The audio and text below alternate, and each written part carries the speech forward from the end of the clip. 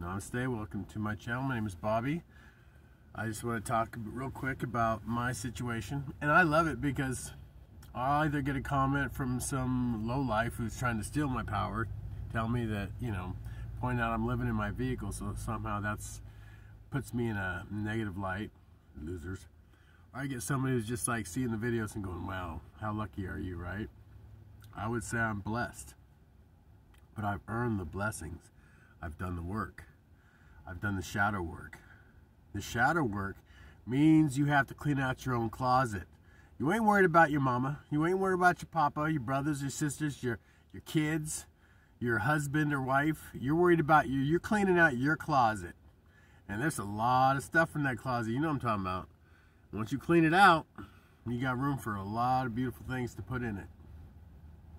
So, self-love is about cleaning out your heart and putting some good stuff in it and getting rid of all the crap. So I've gotten rid of all the crap. Now I just got to fill my heart with some good stuff. And it starts with whales and paintings.